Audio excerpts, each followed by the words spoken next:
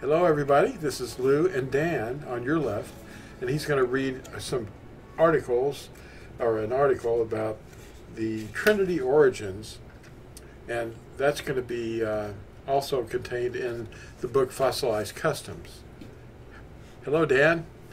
How you doing, Lew? I'm fine. Well, that's good. That's good. Yeah, this Trinity thing, it's a big thing. It's got a lot of people hung up on some doctrines here. Mm-hmm. So I was glad that you brought that up, and so we can maybe address that a little bit here today. Yeah, it came into Christianity at a certain point, the train wreck at Nicaea. Yeah. Well, I was looking through Fossilized Customs, and I ran across here on page 171, and the question you wrote is Yahuwah a Trinity? Well, is Yahuwah one, or does he present himself as whatever he wills to? I will be who I will be. That's Ahaya, Asher, Ahaya in Hebrew. That makes us stop and wonder about all that he's capable of becoming. Yahuwah is not a man, but is spirit. He's not a committee, nor is he a multiple personality. The manifestation of his name has appeared to us in various ways and forms. If you can see Hebrews 1 for that. In these last days, he came in the appearance of human flesh as our deliverer, an atoning offering once for all. His name reflects deliverance. As our healer, he's known as Yahuwah Rapha. As our creator, Yahuwah Elohim. As our shepherd, Yahuwah Roi. As a man of war, Yahuwah Sabaoth. As provider, Yahuwah Yireh. And as our prevailer, or banner, Yahuwah Nisi. As our deliverer, Yahusha. Yahuwah, I am your deliverer. Now the Shema tells us, and the word Shema means hear. Hear, O Yesharo, Yahuwah our Elohim. Yahuwah is one. Love Yahuwah, your Elohim, with all your heart, and with all your soul, and with all your strength. These commandments that I give you today are to be upon your hearts. Impress them on your children. Talk about them when you sit at home, and when you walk along the road, and when you lie down, and when you get up. Tie them as symbols on your hands, and bind them on your foreheads. Write them on the door frames of your houses and on your gates. So the words Ahaya, Asher, Ahaya mean I will be whom I will be. The four vowels of the name have been transliterated as Jehovah, Yahuwah, Yahuwah, Yahuwah, Yahweh, and in the Greek, I-A-U-E and I-A-O-U-E, etc. The name, or this name, means all three of the following. I was, I am, and I will be. I am the Aleph and the Tah, says the sovereign Yahuwah, who is, who was, and who is to come, the Almighty. In other words, Shaddai. Revelation 1:8, the speaker was Yahusha, speaking to Yehukanan, or John, on the isle of Patmos. Men who interpret the writings with their own preconceived ideas can put a spin on them, making them seem to say things they don't say. They will admit that Moshe and Daniel didn't think there was a Trinity, but they claim there was a progressive revelation later on. If there were a Trinity, then surely there would have been a great deal of explanation given in the writings, because it goes against everything the Scriptures ever taught. We can't have monotheism and Trinitarianism. It can't happen. I am Yahuwah, that is my name. Yashayahu, or Isaiah 42:8. I am the first, I am the last. Apart from me, there is no Elohim. That's Isaiah 44:6. Is there any Elohim besides me? 44:8. I am Elohim, there is no other. I am Elohim, and there is none like me. 46:9. Before me, no Elohim was formed, nor will there be one after me. I, even I, am Yahuwah, and apart from me, there is no deliverer. That's Yeshayahu 43:11. Yahuwah is infinite in power, space, and time. He's not a multiple personality, nor is he a committee, but he can be anything or anywhere he wills to be. Zechariah, or Zechariah 12:10, reveals who died at Golgotha. They will look upon me, the one they have pierced, and they will mourn for him as one mourns for an only child, and grieve bitterly for him as one grieves for a firstborn son. Now there's trinities worldwide, and they're all from pagan influence. Now, I'm going to stop there, but if you want to further follow this in Fossilized Customs, it goes on with quite a bit more information about all the different foundations for this Trinity doctrine. But I thought that was pretty good right there. It kind of sums it up quite well. And in your article, too, I thought that was really good, how you pointed out a lot of these same things here. And would you want to comment on the article you wrote, Lou? Yes, something new popped in my head that wasn't really new. I'd thought about it for years. But how did this reincarnation thing come into play in Hinduism and all these other religions from the East? And it occurred to me that it is all connected. And I saw this this movie being displayed on advertisements. It's called The Revenant, and it's I looked up the definition that they intended for this revenant, and it apparently is someone who reappears after they've died, and they remember events from a past life. And I don't know. I haven't seen the movie, of course. It's brand new. But then I related that to... You brought up that word, though. Yeah, I brought up the word revenant. And that made me rethink the ideas about reincarnation and trinities and the connection between them. And and what you're about to read is going to explain that. Yeah. Okay. I can read this here, the article that you sent me. It has the Shema in it starting out, but I already read that, so I'm going to start a little further into it here. The counsel that we always need to remember is always stand on the truth.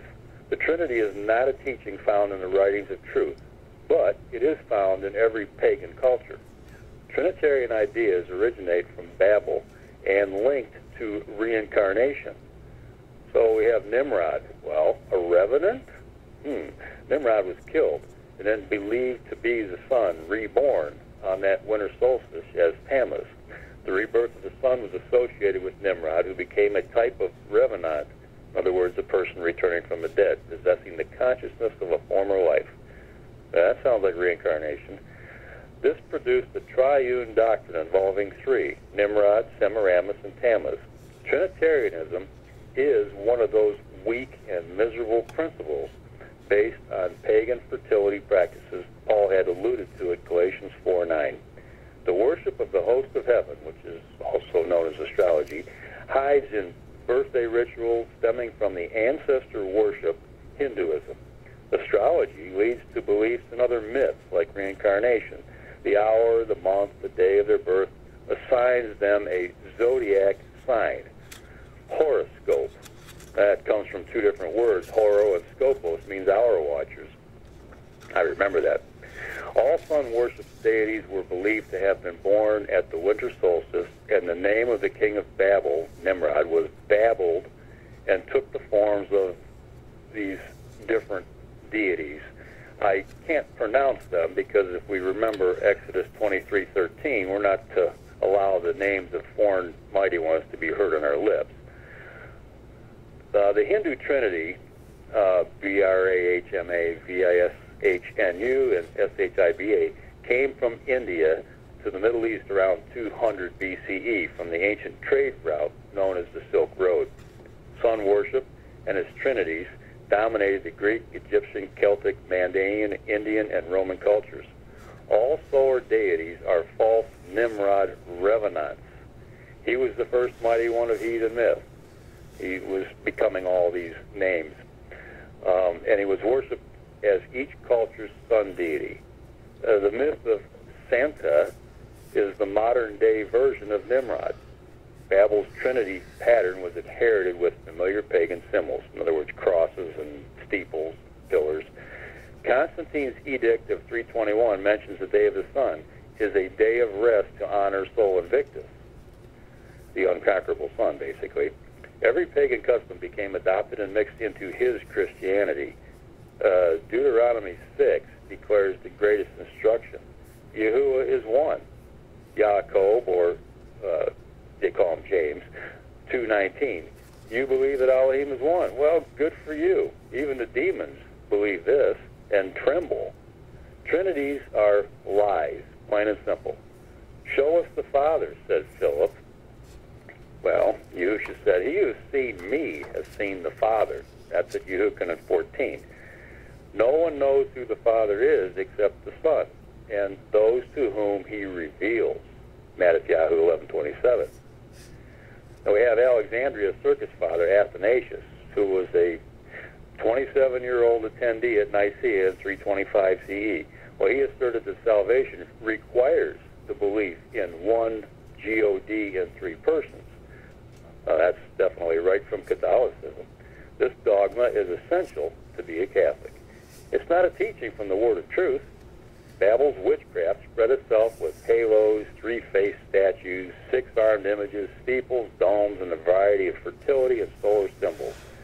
Sophists bring up an idea, and then texts are hunted down, in other words, proof texting, with the intent to deceive. This process is called eisegesis. Now, the school of Alexandria transformed sun worship in this way so the masses would relate to it readily. Athanasius, Constantine's advisor from Alexandria at Nicaea in 325 CE, asserted that Catholicism is the worship of one God in three persons. This is the critical doctrine believed to save a person. Well, Acts 20:28 says the Ruach HaKodesh purchased us with his own blood. Catholicism's sacraments are useless Roman exercises in futility invented by men. There was something else I wanted to bring up and share with our listeners here, Lou, and that was the fact that there's a lot of folks out there that they read the King James Version, and they don't realize probably that it is actually a translation from the Latin Vulgate. And if you go to 1 Yehukanan or 1 John chapter 5, and you read verse 7 in the King James, it says, "For there are three that bear record in heaven, the Father, the Word, and the Holy Ghost, and these three are one." Now that is not in the original writings, okay? It's not in any of the manuscripts before the 10th century, and it was first initiated at the Council of Lateran in the year 1215, and it is of pagan origin, and it means the trident of the person. And also, this is an interpolation, not an interpretation. Now what it should actually say, if you go to the BYND at verse 7, because there are three who bear witness, the Ruach and the water and the blood, and these three are in agreement. So what they've done in the King James is they've used that as verse 8. So they've basically given the same verse, a part A and a part B, to deceive people into believing that there's this Trinity doctrine, and then they're saying that it's scriptural. Nothing could be further from the truth. I wanted to bring that up because I think that's an important aspect that a lot of Christians don't really realize. So I don't know, what are your thoughts on that, Lou? Yeah, I know exactly what you mean. That's one of the first things that they go to, and it's the misunderstanding. It's like lost in translation, and doctrines are built upon mistranslations. There's many of those, and we remember the meeting in the upper room where a little Eutychus fell out of the window and all that. They've created a picture in their minds that was in the morning they were breaking bread or transubstantiating bread and having a meal, but that wasn't what was happening, No. It was something else, and they just put this in people's minds, and that's pretty much all the whole thing is. Like they're hypnotized, and they just, when they hear that verse or those words, they just take running off down the road in their minds that they know what that means. So the translations do have errors, and that's not because Yahuwah intended that. He wanted us to know the truth, and when we do discover the truth sets us free from their dominating doctrines. Mm-hmm. They ought to look at this video online about the Catholic circus and the development of all their dogmas, and it's called Timeline. It was, oh yeah, that's a good one. I put it up a couple of years, maybe 2.5 years ago, and it just goes from one thing to the next thing, and over the years and centuries, even up to the current modern day, there's still dogmas being added. Well, you know, the funny thing I noticed about that too is if you have truth, it doesn't change. But when they have dogmas, first they believe in it, well, then they drop it. Yeah. Well, then they get back to it. So it's like, what is that? You know, Yeah. what's that about? Wow. Yeah, that's it's all basically their misunderstanding, because they don't have Yahusha's spirit. And we know that because the one who says, I know him, but does not obey his commandments is a liar. And the theologians are standing up there saying, yes, I know him, and let me teach you. And they're being taught by people that don't even know him. Well, one of the big things, too, as you mentioned in some of our previous talks, back in 2008, the Catholic Circus passed a papal bull stating that it was against their dogma, their rules, to use the name Yahuwah in any type of worship or prayer or hymn or anything like that. So if you don't have the name, okay, the name we found out is the key of understanding. If you don't have the name, you're not going to understand the word. Proverbs 30, verse 4. That's right. Yep. Yeah. The covenant stone, the gate stone down in Los Lunas, has the name in several places, and to just expunge the name and put in a translation that would mean the adversary, you know, B-E-L or B-A-A-L, which is translated from the Hebrew into the Greek as Kyrios and into the Latin as Dominus, and then into the King James Version, because they were using the Latin Vulgate, Dominus transforms into Lord. And that's, a lot of the viewers here may know that from watching videos and understanding, but a lot of viewers in the future are not going to know this, and so I just wanted to bring that out. But we're not worshiping the sky deity or the storm deity of the Canaanites. No, that was what the controversy was at Mount Carmel. Yeah, at Mount Carmel, there it is. Mount Carmel. And that's 2 Kings chapter, or 1 Kings chapter 18, I believe. I believe it, yeah. I believe it is, yeah. Well, you know, that's happening again at Mount Carmel experience here. You got people running into steeples calling on the Lord, you know, and thinking that they're calling on our Creator, when in reality, in truth, they're not. And, you know, the name is being revealed around the world, and you're hearing a little bit more here and here, small pockets, small groups, that are saying the name. And that's a good thing, and it also tells us where we are in the stream of time. Yeah, we're at the end of the last days, really. The things that are about to happen are going to happen rapidly. Oh, yeah. Yeah, and it's going to be horrifying, and we won't be able to tell people over the internet because there will be no internet. That's right. Yep. Use your time wisely. Yeah, learn those commandments, learn his name, and get busy. Start becoming a useful vessel so that other people will hear, and you don't just keep this to yourself. That's right. That's what we're doing. We're trying to wake people up and tell them the truth. And we enjoy doing that. Oh, yeah, it's exciting. Yeah. To know that you have the truth, and Yahusha is empowering us to know and to teach his word and his name.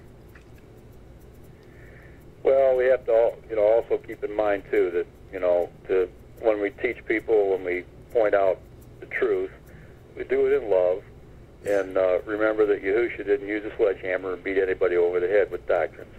That's right. He invited them to follow him. Come, follow me. Yeah. He who has ears, let him hear. That's right.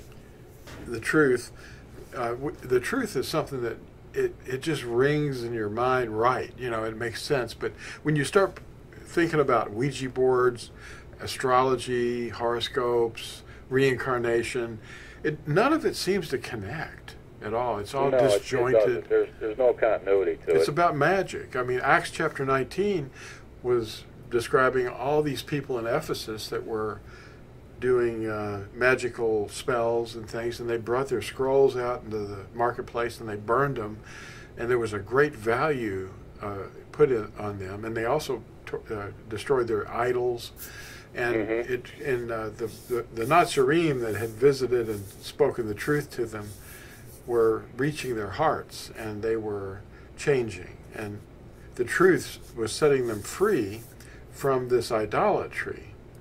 And it's Acts chapter 19.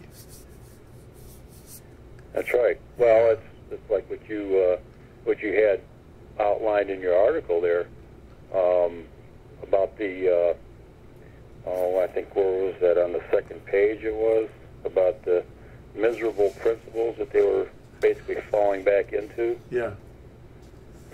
Because it wasn't keeping the feast days. like Christians were teaching people. Weak and miserable principles. Yep, based on pagan fertility practices. Yeah, that's what they were falling back into their old ways, because they were foundationally first Christians, and Paul was reaching them with the truth, and he said, "Am I wasting my efforts on you?" Well, they were being dogs returning to the vomit. Yeah, exactly. Peter talked about it. Well, you have to be careful and search the Word to see if these things are so. Well, like the Bereans did, yeah. They listened to a lot of different doctrines and a lot of different things were being taught, but they definitely went to the Scriptures and they read and checked out to make sure that what they were being told was true. Yeah. I mean, you brought up too, about eisegesis, and there's so much of that going on in Christian circles today.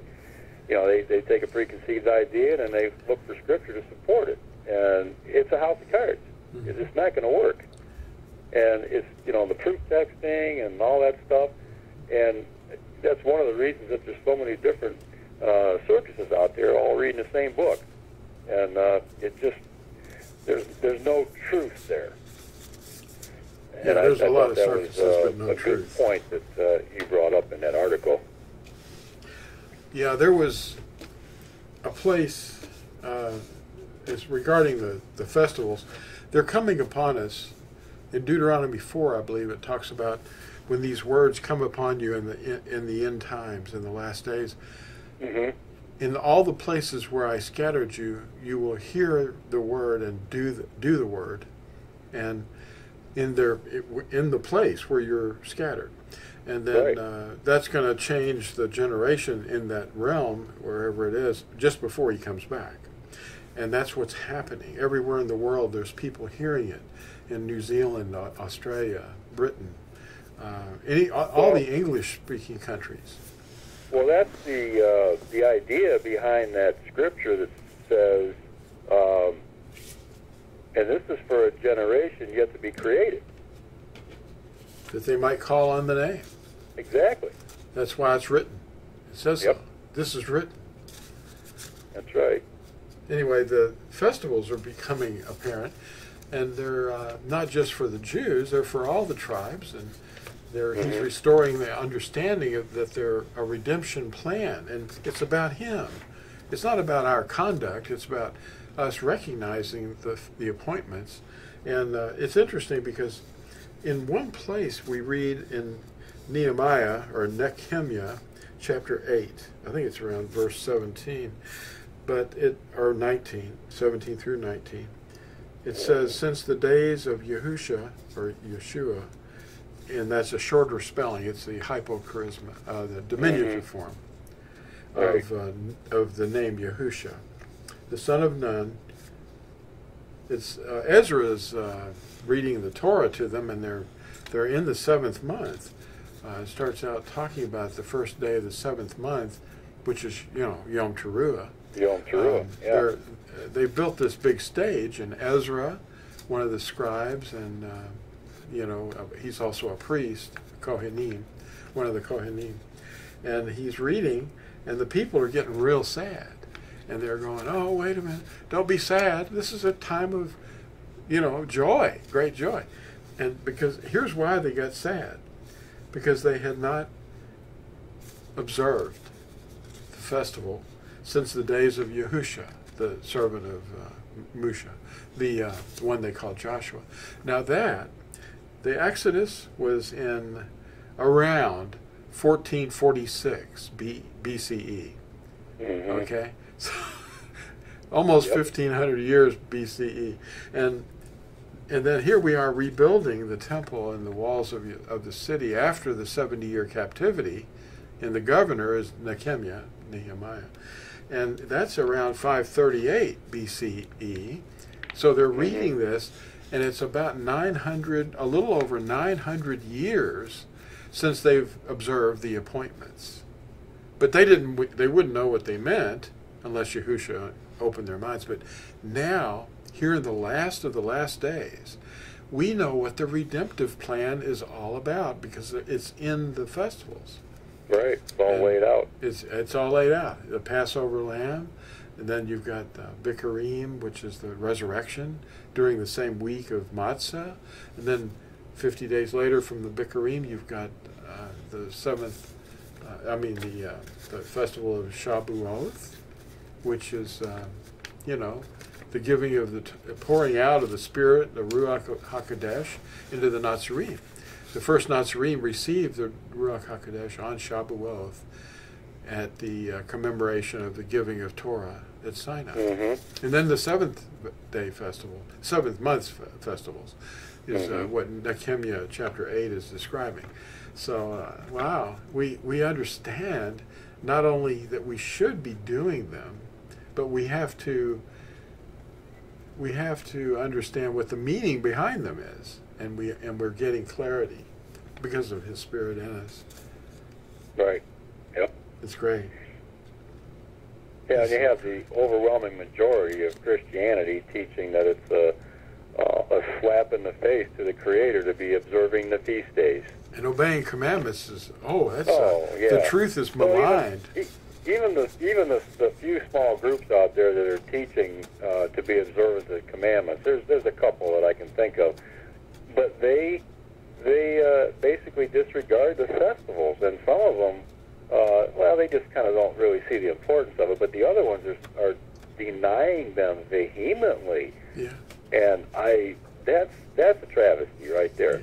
Yeah. And their idea of this gospel, if you will, is that some guy named Christ was nailed on a cross, back in 34 A.D. That's the gospel. And that's not the gospel. That's not the Besorah. No. It's part of it, but it's not the Besorah. It's not the good news.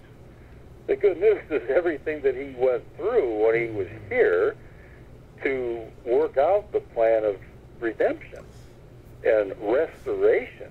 It's a restoration of all things. It's coming. Yeah. Removing the name allowed the adversary to teach the masses, the wrong name, basically ascribing the things that Yahusha did to someone else, probably the adversary. But Yahusha said it was a matter of leaven. If a little bit of leaven, which is error and men's teachings, leavens the whole lump. In other words, the whole world is in the power of the adversary because they're all sitting there going, hey, where's the sacraments? I've got to get at them. But sacramentum is the origin of the word sacrament, and it was the oath of a Roman soldier to Caesar. That's what the word comes from. And the sacraments kept being added. If you watch that video that I put up called Timeline, it gives you the year and the century that each dogma appeared. That's right. Yeah. Yep. Yeah, pretty interesting stuff. Yeah. Well, I think if folks out there, if they can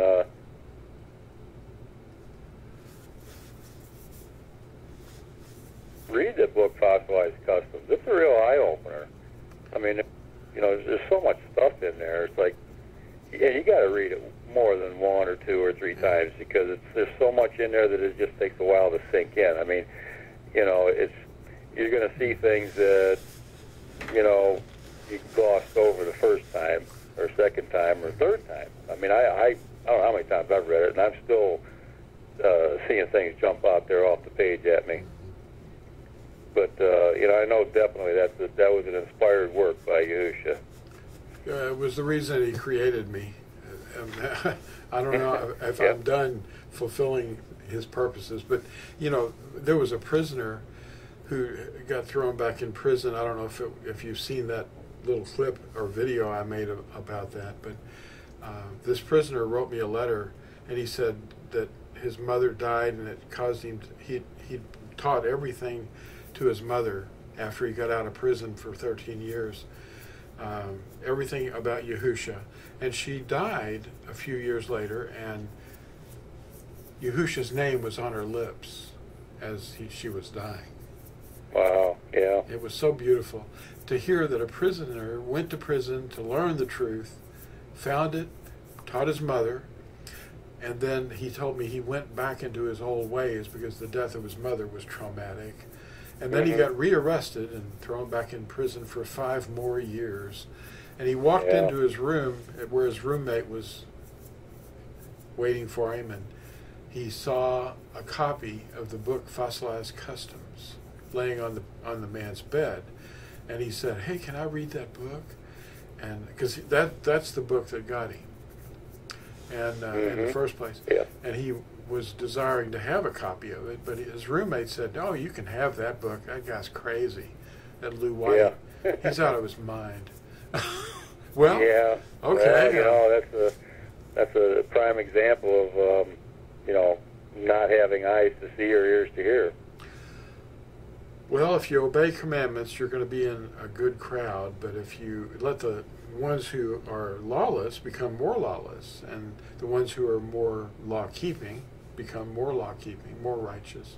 So you can't get close to Yahuwah while you're a sinner just believing that he died for you. That's not the message. You have to stop sinning and apologize and That's right. be immersed, and then he will give you his spirit because you obeyed him, and then he'll continue to grow in you. Well, and see, that's the thing. A lot of folks don't realize that the restrainer, okay, is the lawless one.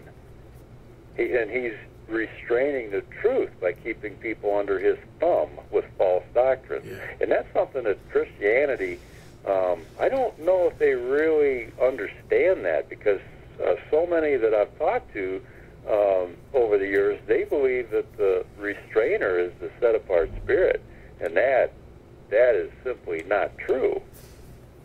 Oh, absolutely. Yeah, the one that's restraining the truth is what you have to be concerned about. Exactly. You know, Yahusha, he wants all people to understand. But they set it up differently after a few hundred years. Really, they started to try to exterminate the first Natsarim right there on the spot, trying to kill Shaul in the Book of Acts. Luke wrote the Book of Acts. Why were they trying to exterminate Shaul? He was making too much noise, ruffling the feathers. Well, he knew more than they did, actually, and yeah. He said, "Hey, this is Yahusha is the son of Elohim," and he started teaching it. Yeah. He was traumatized at first. He was blinded when he was trying to enter Damascus, but that's where a whole bunch of Natsarim were in Damascus. Hananiah and Kananiah. And that's where he first met one of the Natsarim. And Kananiah was terrified because Yahusha came to him and said, "Hey, go over here to this street called Straight. I've got a man named Shaul that I want you to receive. I want him to receive his sight and to receive the Ruach HaKodesh." Oh man, we talking about that guy? He's killing us and after us and everything. He's after us. Haven't you heard? He's trying to tell Yahusha. He's a chosen vessel of mine. Yeah. Well, I bet you Shaul experienced some real cognitive dissonance. Oh, yeah. Cognitive dissonance. Yeah. That's the what was that was written? I forget who wrote it. Maybe it was, no, I don't know.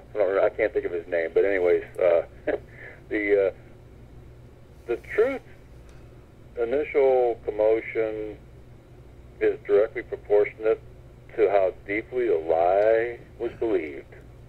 Yeah, that's Dresden. Dresden James. James. That's who it was. Yeah. Yep. Mm-hmm. And that's true because, you tell people the truth and, I can't be. Yeah, you're nuts, Yeah. And then they think about it for a while and it just makes them, it just messes with them. And it bothers them. And they may not say anything to you, but it just messes up their thinking. And then over time, if they're actually, seeking truth or they care enough about it, then it sort of sinks in. And they do whatever they can to make that brain buzzing go away. Yeah, that pain, the dissonance, the horrible conflicts with what they believe and what's reality. Yeah. It's a conflict between reality and the imaginary cartoon world that the pastors have been putting in their head. Right. And Catholics use stained glass windows. Reality and our perception of reality. Yeah. Two different things. Mm-hmm. Yeah, the Catholic circus, which I spent my first 18 years inside and was taught by these people, I had all kinds of weird Nimrod ideas about praying to the dead, necromancy. Oh, yeah. It's just mind control, Yeah, I did too. I had the same thing. Yeah. It's really good to get out of that nonsense. Yeah. Well, you really don't know what to do or where to go unless someone is sent to you, and then you can speak the name Yahusha, and they'll say, well, who's Yahusha? I have Christian pastors on YouTube that I leave comments on, and I'm kind with them. I'm not, telling them that, they're damned or anything. I'm just saying, well, have you thought of this? And kindly. And then I usually always use the name Yahusha, and they ask me, who's Yahusha? They don't even know. Right.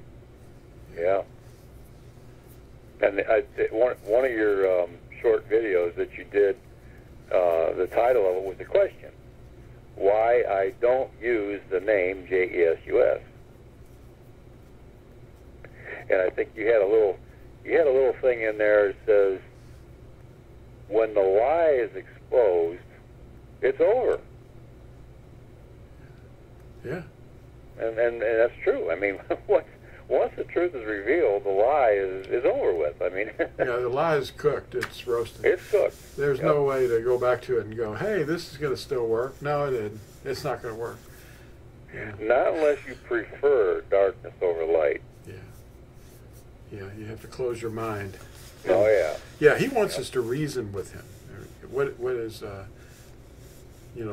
let us reason together with his spirit, and you can really understand. Oh, yeah. Yep. Well, we got quite a bit extra stuff here we talked about. Oh, yeah, it's recording. Yeah, I thought you still was recording, yeah. Yeah. I'm having a little trouble hearing you on this new phone I got here. Are you?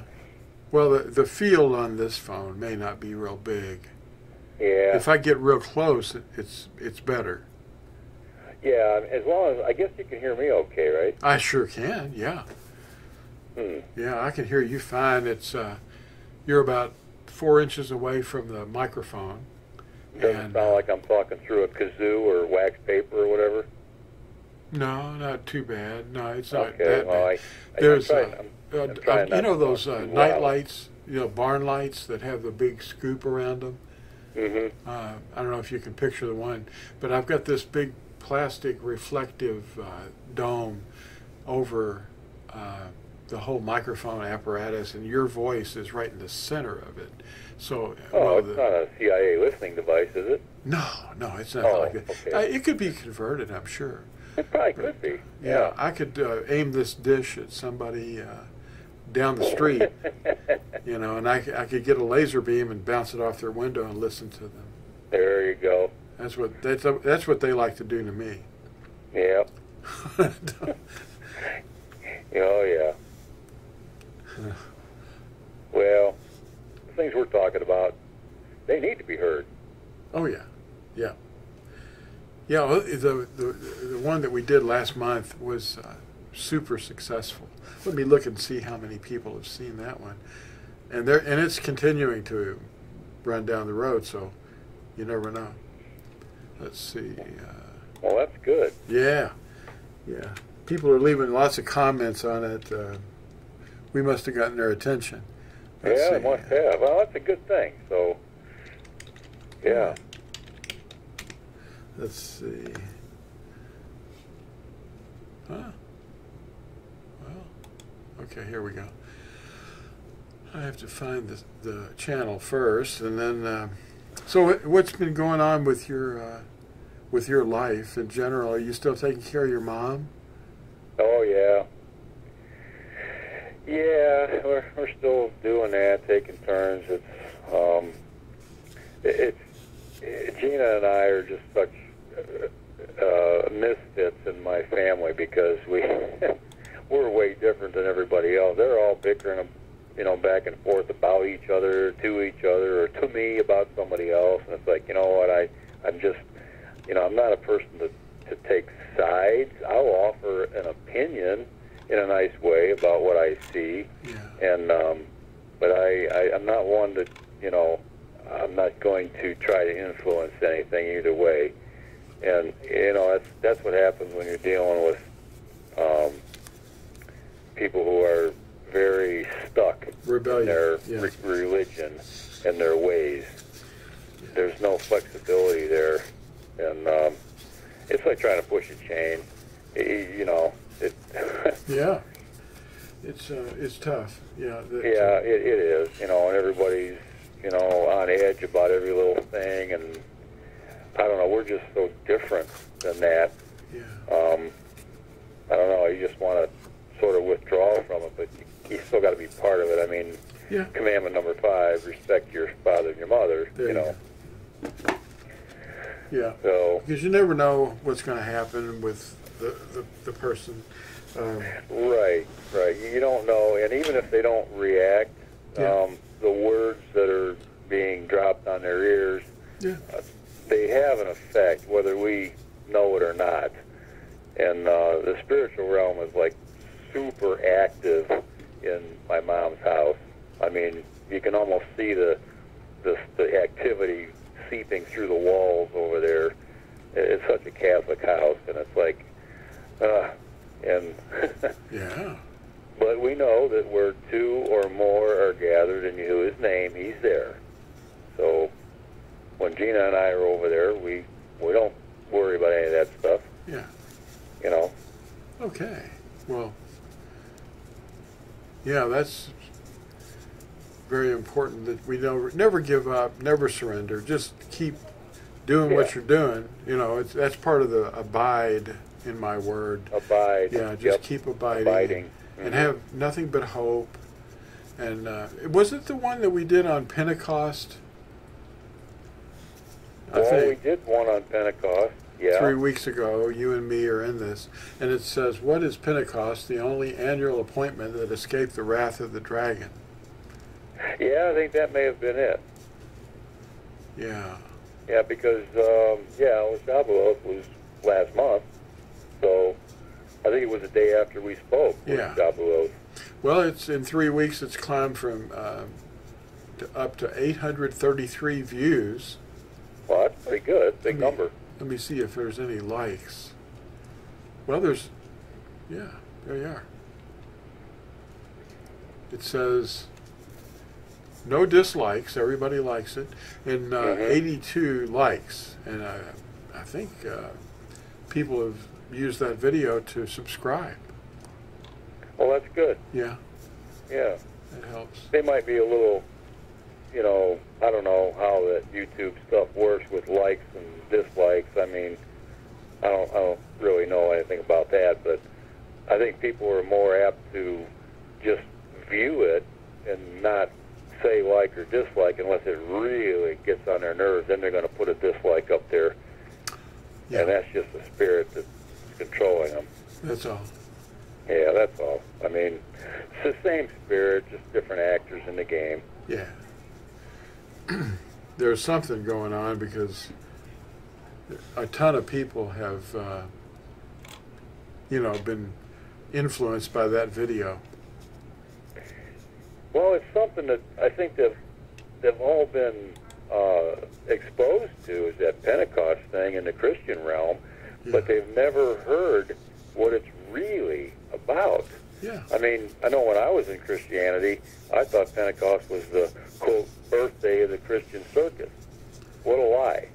Yeah, that's what they've been telling people. Well, yeah, that's what all the Christians are taught. Every school of Christianity you go to teaches that. It's the birthday of the Christian circus. Well, really, the biggest train wreck was Nicaea. Yeah. Yeah. That's when all this stuff really That was a silver streak piling up there. Oh, man. I bet it was. And it must have been really moving. Oh, yeah. Yeah. I mean, if he was pulling people, youngins that were in the, Alexandria area into his little meeting, it must have taken a long time to assemble over 200 elders, Oh, yeah. Yeah. Yeah, that would have taken a bit to assemble that. Yeah. Well, I mean, Alexandria, Egypt, okay. How many times did they burn the library there to try to get rid of the real history? Well, at least 3 on record. Yeah. So, they're trying to cover something up. Yeah. Yep. And now with the recent findings or ongoing findings about Dead Sea Scrolls, I mean, look at, the Jesuit scroll team's really scrambling to keep that under wraps, but they're losing. Oh, yeah. More and more people are finding out that, the Dead Sea Scrolls are, written in the original Hebrew, and there's no gnats and twiddly diddles on the letters and all that stuff. I was explaining that to a nice lady that's visited us. She's a Jehovah's Witness, and she's pretty knowledgeable about Scripture, quoting Scripture. She knows where things are. She's probably close to 70, but she has a pretty good mind, and but she really enjoyed our conversation. She's not one of those pushy ones that comes around trying to, impose their doctrines on you. She come over for lunch. She's a friend of Gina's, and she came over for lunch one day, and we had a nice discussion about stuff. And she was, I think, surprised that I was able to explain what I explained to her from the Hebrew perspective, because she thought she knew Hebrew letters and all that. So I pointed out some things, and she was talking about Aramaic and all that. I said, well, that's misleading. I said, it's not Aramaic. I said, it's basically Babylonian. I said, that was our captors' script when they were under captivity. They learned the ways of the Babylonians, and they got away from the original Hebrew, Paleo-Hebrew script, which they couldn't read after a while because they'd been indoctrinated. So I explained to her the difference between the original and then the Babylonian, or the square script, or flame letters, like some of them call it. I said, there's little Nakud marks, and that cued the reader on to say the word Adonai instead of the name, because the name was suppressed. She's a little hung up on Jehovah. Yeah. But even though you've explained the letter J, right? Right. I explained that the letter J is less than 500 years old, so that can't be. But she's a little hung up on that. But it was a good, interesting conversation. So maybe, I mean, she was very appreciative and of our visit, and I'm sure she's going to come back again. Yeah. Well, you've put ammunition in her brain that's going to make her, ruminate on it, and there'll be some changes in her heart. Yeah. Yeah. But I was going to mention, this is something to just be aware of when we talk to people who resist obedience. It's not ever going to be good if they stay like that. But one of the things that we have to kind of step lightly around these people's hearts, and to be tender-hearted towards them, is because what I mentioned earlier in this video recording about it had been over 900 years since the returning Yahudim to Jerusalem to rebuild the walls and the temple, funded by the guy that sent them. It was pretty cool. But anyway, the fact that they'd been without the festivals for so long means that Daniel did not observe the festivals. Yeah. Because how could he? Right. If it wasn't, something that he had access to know. See, the Torah was kind of here and there. It just discovered when they got back. When they came back to Jerusalem, they found a copy. And that means that maybe Daniel didn't have all of it, He may not have. Yeah. And then you've got to consider Zechariah. He was there with the returning Israelites, the returning Yahudim. And he's listed in Nehemiah chapter 8, I think. And he didn't keep, even the prophet that wrote about Sukkoth in chapter 14 didn't keep it. He didn't observe Sukkoth.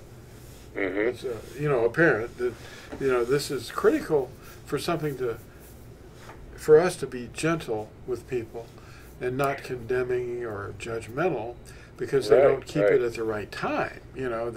It should be a great effort put forth to keep it at the right time. But a lot of people are dismissing people and tell them they're not going to make it because you're not keeping it on the right day. Well, how about those 900 plus years that all the people of Yahuwah didn't do anything? That's right. Yeah. Yeah. So we have to be careful that we don't feel that stuff in our hearts and condemn each other. And I mean, they're doing their best. Well, the important aspect of that, there's basically, you can look at it two ways, to be in captivity. You can be in captivity physically, where you don't have access to reading material or you can't do what you would normally be able to do if you were free. But on the spiritual aspect of it, what about the strongholds, the mental strongholds? That is mental captivity. And that's put there by the enemy of soul. And that's not necessarily your doing. It's a matter of, you feel comfortable with it after a while because it becomes the norm for you. And when you wake someone up out of that or you set them free from that, however you go about doing that, it can be a real shock. And, I know we've talked about that before, but that's exactly why it's important to be, gentle when explaining these things to people because they don't know and they don't know that they don't know. That's right. I always happen to say that, but it can be it can be too much of an eye opener too soon, and people can shut down. So it's just the way we have to always keep that in mind. And I always make it a point. I know when I'm talking to Christians, it's like we don't observe the feast days thinking that's going to save us. Okay, we don't observe the commandments thinking that's going to save us. And this is something that I've gathered reading these newsletters from these other Christian offshoot groups out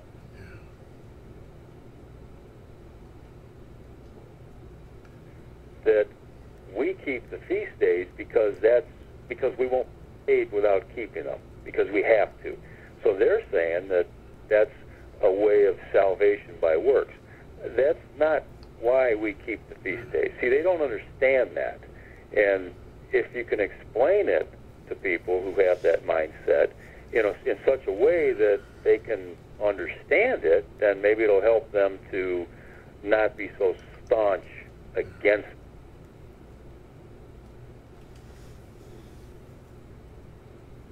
Okay, we want to be in the covenant relationship with them. We keep the commandments for the same reason, the Torah, because he says, if you love me, keep my commandments. But, the Sabbath isn't just the seventh day of the week that he's talking about. Okay, the Sabbaths also include the high Sabbaths, which are the appointed times.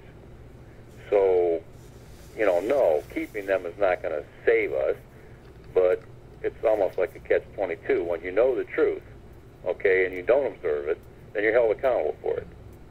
But the truth has to be settled in a person's mind. They have to be not only convinced, but they have to be convicted, okay? And then once they act on that, or choose not to act on that, that's going to be the determining factor on whether or not they are basically blaspheming, okay, the set-apart spirit. Yeah, and the doers of the word will be declared right. That's right. Yeah. And that's why we can't judge anyone, because we don't know what's going on inside their mind. Yeah. We have a righteous judge. He knows their hearts, and he knows where they're going to be, and he's going to complete the work that he's started in them. So we can't look at them as incomplete, or ourselves, and say, from maybe a slightly advanced place in the race, and say, wow, you're not going to make it. Well, we can't be saying that. We have to we're encouragers. That's what we are. Come on, you can do it. You don't understand it right now. But a lot of the prophets wrote things down that they didn't understand. They had belief, and that was, I don't know how this is going to work, but I don't even know what I'm saying, but I'm writing it down because I was told to. Right. Yeah. So yep. It's, Hebrews chapter 11, Oh, yeah. Yep. There was a scripture that I ran across this morning when I was paging through the writings, and I don't remember where it was, but it had to do with in the house, meaning the body. In the house there are many vessels. Oh, yeah. And some are like useful vessels, and some are unuseful. Yeah, vessels. they're just for show. Yeah. Yeah, but in any event, they are still all vessels in the house. So one is not to be looked down on or cast aside like, well, you're not important, or you'll never amount to anything, or we can't do that. And I forget where that was. I was looking at, but I happened to see that, and it just sort of, I don't know why I saw that. I made note of it. I should have wrote down the book, chapter, and verse of it. Yeah. But it made perfect sense. I don't know, for some reason, when I read Scripture this morning, it's like, man, I had a perfectly crystal clear understanding of everything I read. And it was like it was just right there. I was tuned into it. And that doesn't always happen to me, but I thought that was really, really something. And a real clear understanding of everything I was reading. So it's like Yahusha was there, showing me, what he wanted me to. Oh, I know what that verse is. I just looked it up where it's found. It talks about there in a household there's various vessels. Some are made of wood, and some are made of silver, and some are made of gold. Right. Well, I don't have any gold, and no, I don't either. Yeah, but I certainly don't have any gold vessels. No. No. If I did, I'd turn it into something else real quick. Yeah. Yeah. What type of vessel? But you see what the spiritual application of that is. 2 Timothy 2. Yeah. Okay. Yeah. It's talking about people. Oh, yeah. Yeah. Mm-hmm. As we're vessels. Absolutely. Yeah. We're a conduit. Well, yeah, and it is no longer I who live. Galatians 5, verse 20, I think it says, it's no longer I who live, but Mashiach lives in me, which is the vessel that we can see. Yeah. Mm-hmm. Yeah.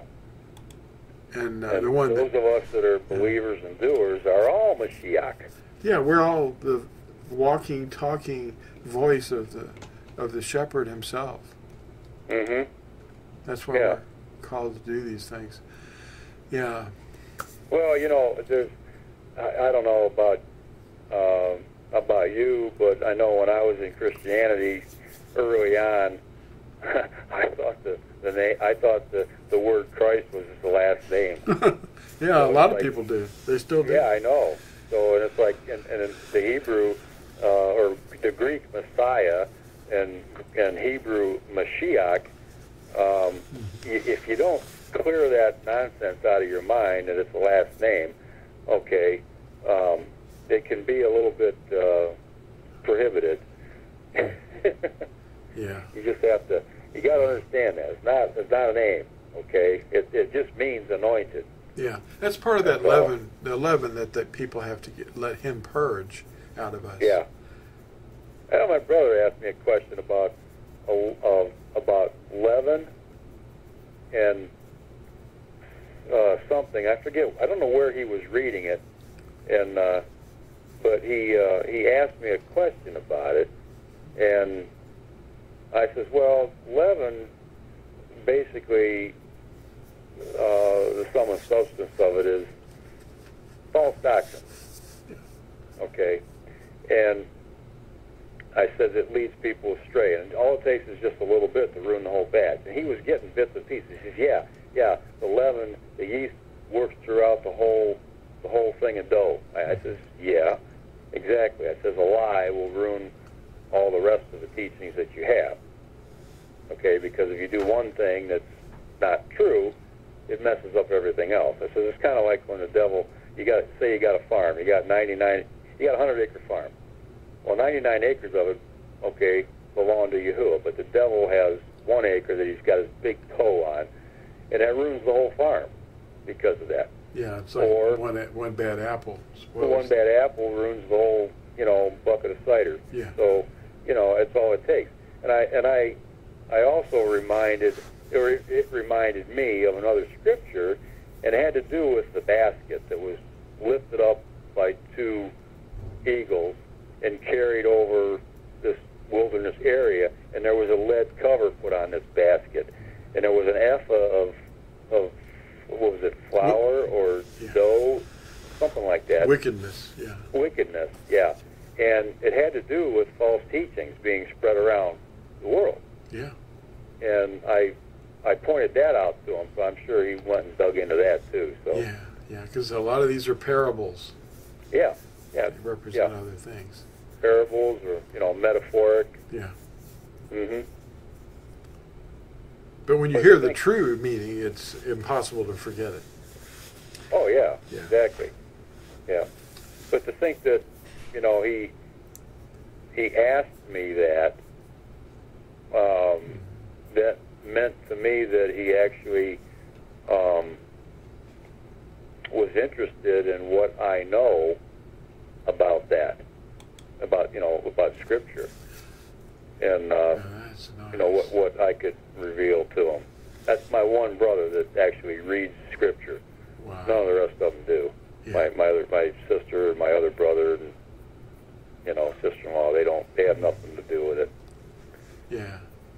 Because they're all Catholic and they're, but I have a brother-in-law my sister's husband, who he listens to what I say. He may not necessarily comment, but he enjoys talking because he gets a perspective that he doesn't get anywhere else. And, you know, he says, I take everything with a grain of salt. Well, that's fine. You know, I says, you know, you listen to a lot of different things, a lot of people, and mull them over, check it out, you know, and see what's true. And says there's only one source you can go to see what's true. That's right. His discernment will show us. But, you know, when you talked about salt, we are the salt. Exactly. And we're a unique flavor. And, yeah. You know, we can't lose that flavor. If we lose our saltiness, then what good are we? Yeah. Yeah. But, you know, to have someone that, you know, I don't preach anything to anybody. I just live what I know is true. Except when you're on the internet. Well, yeah. Yeah. That's a little different. Oh, okay. I don't do nothing like preaching, except. Remember that? It was good. Why don't you tell everybody that story of your friend? You don't have to mention any names, but you know what he said about he doesn't do anything Catholic. Oh, yeah. If I could remember all of it. I know it was a pretty good conversation, but yeah, we talked about you know, religion, if you will, and how Catholicism basically, and they get all their doctrines from it. And he says, oh, I don't do anything Catholic. And I says, okay, well, I says, that's good.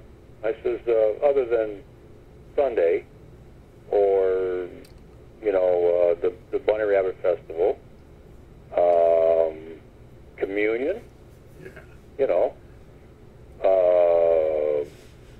how about the Trinity belief? Okay. You know, the holidays, basically. Other than those, you don't do anything Catholic. Yeah. And well, there it is. He just didn't really know what to say. Yeah. It was it went a lot different than that, but I'm just trying to recall it. And I think you were walking along a car, and he was closing the back trunk, and that's where you went. Oh, yeah, boy. I believe. Yeah, that seems. Yeah. It looks like he's doing everything Catholic now. Yeah, yeah. And I was smiling about it the whole time I said it, you know. And he's watching me, you know, and it's like, man, you know, guy's getting me every time here. Yeah. Well, you know, you might not pray to the dead with rosaries like Hindus do and Buddhists. No, he didn't do that. No. Yeah, he didn't do that, but pretty much everything else. Oh, wait a minute. One other thing. He doesn't pray to the dead people, of course. He does go to steeples. Yeah. Yeah. I was hearing a steeple somewhere nearby. I was outside yesterday, and I heard this big dong. You know, I went, wow, I know what that is. And, you know, it was one of those places, you know.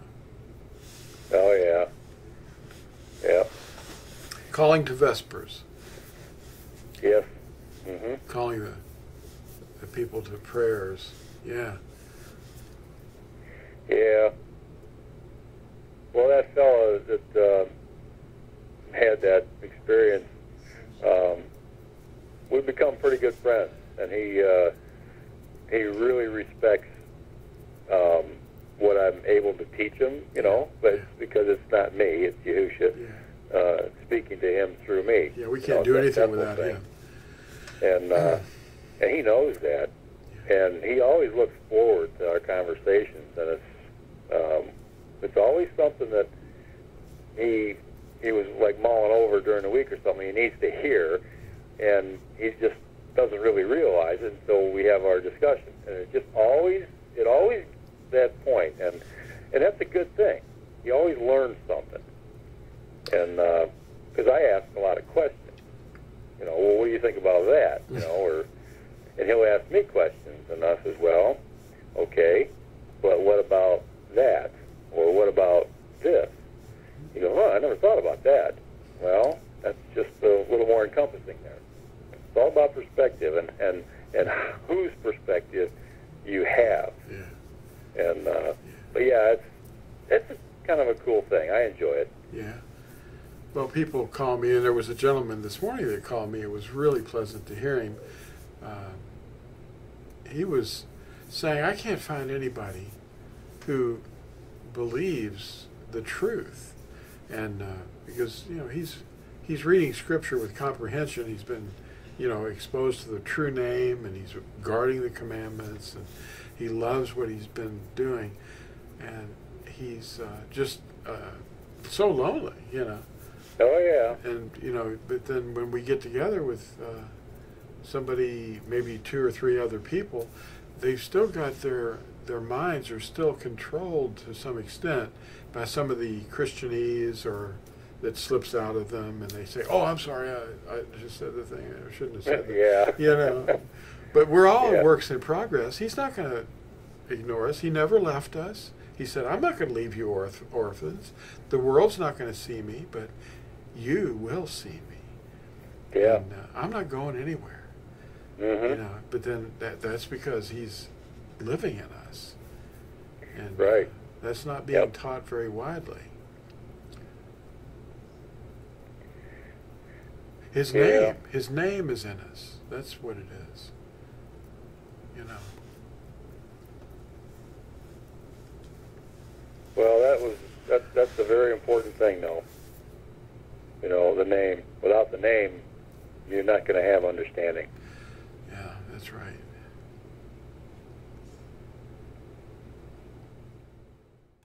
Well, thank you, Dan. That was wonderful of you to read those that article and the Shema, and I'll keep the recording going just in case we have something else going on. Well, thank everyone for watching, and remember to like and subscribe, and come see us in the next video.